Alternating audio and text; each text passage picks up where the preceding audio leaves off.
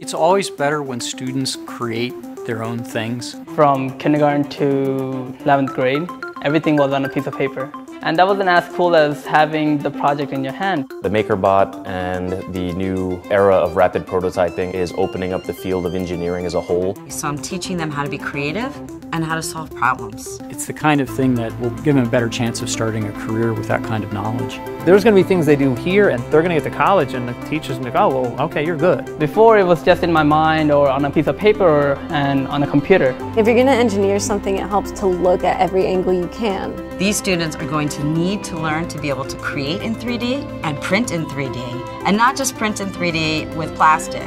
I'd like to see it used in every department on the campus.